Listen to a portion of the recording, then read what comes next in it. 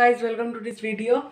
In this video our question is, if the areas of three adjacent faces of a cuboidal box are 120 cm square, 72 cm square and 60 cm square respectively, then find the volume of the box. So let's start. So first, the areas of adjacent side equals to 120 centimeter square, 72 centimeter square and 60 centimeter square. So we can like this, that length into breadth equals to 120. Now breadth into height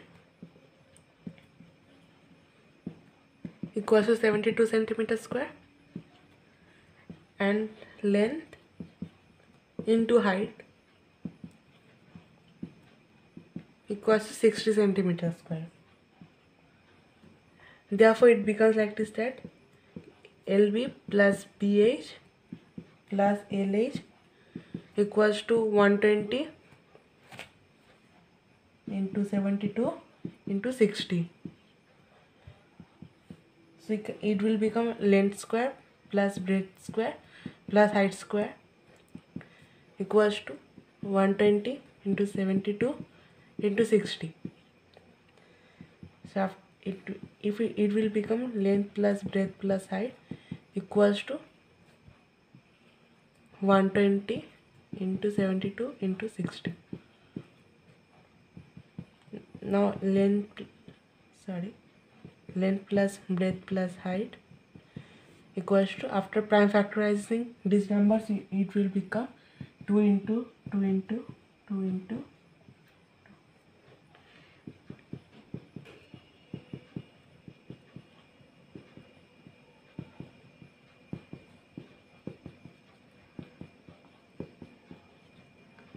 So this is a prime factorization. Now you will make the pairs. 2, 2.